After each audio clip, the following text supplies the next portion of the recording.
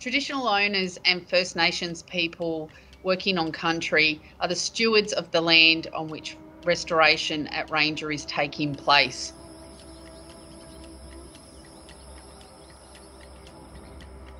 Our team's role is to protect the Alligator Rivers region, which includes Kakadu National Park, from the potential effects of uranium mining. The space that we've come to work in with artificial intelligence being applied to landscape scale problems in Australia really can't be achieved unless we have the permission from the traditional owners. It's been really great having the partnership with Microsoft. Steve has brought a lot of deep learning to the table for us. Our traditional methods for measuring the number of tree species in the landscape involve botanists going into the field and recording in quite a manual way what species were present and the stem densities. Historically, before we were just using this software called ecognition. Obviously, even in our community, in the scientific community, it was becoming apparent that AI was going to become more robust, more usable.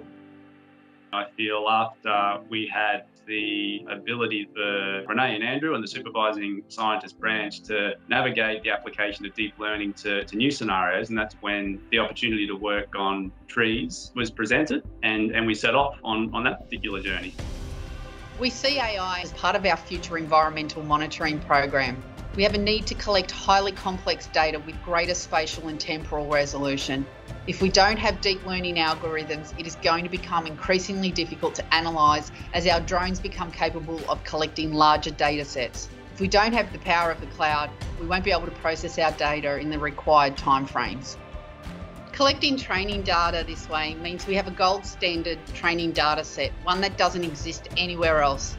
We are now using this data to automate tree species identification and perform different model training experiments to extract as much information as possible.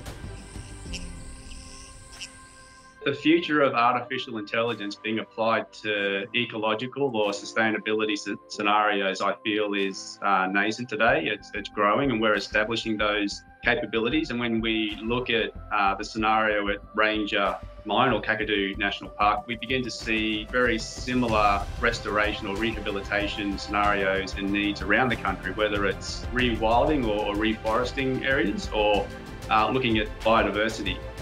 Been able to challenge and push us down directions that we thought weren't possible previously. So it's been a really positive experience and one that I hope continues into the future.